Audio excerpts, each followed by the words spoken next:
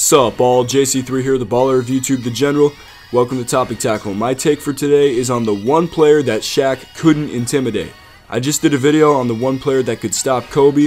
Thanks for the support on that one, and if you haven't seen it yet, go check it out and I'll put a link in the description. So I thought I'd keep this theme going and take it to a former teammate of Kobe's, the Big Diesel. I know it's the NBA offseason and the trade rumors and free agent signings are starting to calm down, but here on the channel, we're not taking any time away from basketball. You know, basketball never stops, so expect a lot more interesting videos coming forward. If you enjoyed this video, please give it a thumbs up. I really do appreciate it, and it helps me out to see if you like these type of videos. And leave a comment down below. I'm always down there reading your feedback, and I value it. Now let's get started. So the only thing that's certain about life is that there is a God. You'd have to have more faith to believe that there isn't with all the evidence that exists, and we pretty much speculate on everything else, so I won't say everyone believes that Shaq was the most dominant player in NBA history, but a large majority of humans believe that, so the foundation for this video has been laid. Shaq was so physically dominant, but most star players, including Shaq, look to obtaining a mental edge over their opponents to gain the upper ground in a matchup. When I would say something, if you say something back, I had you. If I elbow you and you complain, I had you. Shaq explained on Inside the NBA in 2013. So if we believe that O'Neal was the most physically dominant player to ever play basketball, and he had a mental edge over his opponents, who could possibly be the one player to override all this? Well, if he could dream it, he could achieve it. Yeah, that was bad. That was bad. I'll take the L on that one, that's my bad. Hakeem Olajuwon stands 7 feet tall, which is an inch shorter than Shaq, but in the 1995 NBA Finals, he made Shaq appear smaller than him.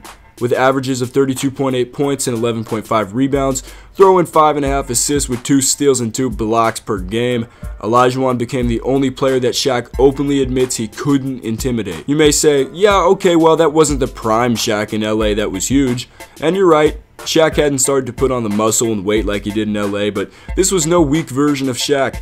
He was in his 3rd year in the league, coming off of 2 straight seasons in which he posted 29.3 points per game, the 2nd highest point scoring average for a single season in his career. Hakeem was coming off of a Western Conference Finals in which he humbled, that's a nice way of putting it, the MVP David Robinson and the Spurs in 6 games. Hakeem's Rockets swept Shaq's Magic in the finals, and the Dream simply wasn't fazed by anything Shaq did to him, and always had an answer for the Diesel. As Shaq puts it here, first play of the game, I gave him the patented Shaq bow, jump hook, 2-0. He just smiled at me, and then he came down and gave me a move, shot a jumper and said, right back at you, big fella. Hakeem would respond to Shaq verbally and would back it up with this plethora of moves. Olajuwon's arsenal is to this day the most expansive and difficult to guard out of any of the great bigs in NBA history.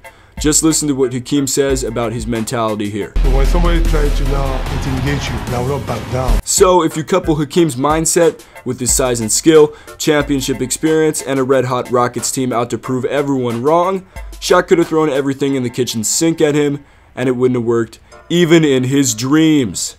Get it? His dreams, the dream, Olajuwon.